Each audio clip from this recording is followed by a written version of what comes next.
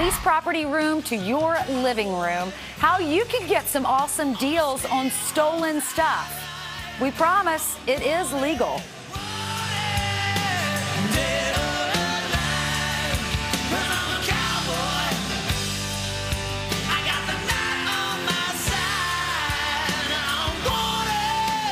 Stolen items, that's what we're talking about now. On sale for a bargain of a price. Sounds like some sort of scam or a good way to get arrested. But it's actually all legal. PJ Bellomo is known as the Chief of Steals from the website called PropertyRoom.com, and he's here to explain how this works. So I went on your website yesterday. You have all kinds of things, jewelry, skis, weapons, computers. This is so people who've stolen these items, they can't recover them, and so or you can't get them back to their owners. So you sell them on a website. 2,500 agencies across the United States. The old-fashioned police auction was not working. Okay. Our founder, Tommy Lane, said, "Got to be a better way." He's a former detective.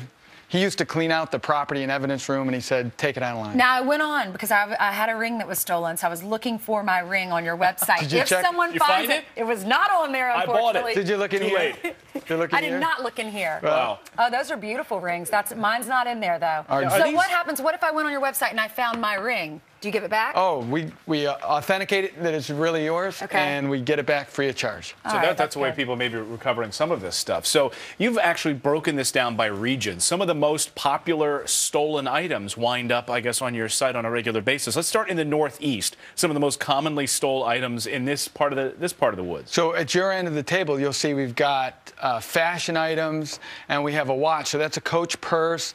Typically at retail, that'd be over $150.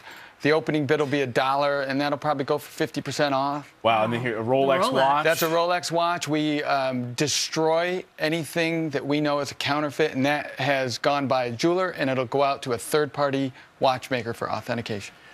In the Southeast, then, so automotive parts. People steal a lot of automotive parts in the South. We have a jack over there, and the car jack here. And then in the South, in the South, in the Midwest, you get decorative weapons, and this is a tactical case, very common in those regions. What about in the West? In the West, so don't ask me why, we get an awful lot of photographic equipment, and we get skis, which makes sense. Right. Well, photographs out there, people going out to the West, obviously, national parks. We also get a lot of grow lights. We just didn't have room for all the grow lights. Grow lights for marijuana? Well, we don't ask where they come from, but... Well, it is legal now in Colorado, right? Maybe we'll start getting less grow lights. Who knows? What about this? What is this?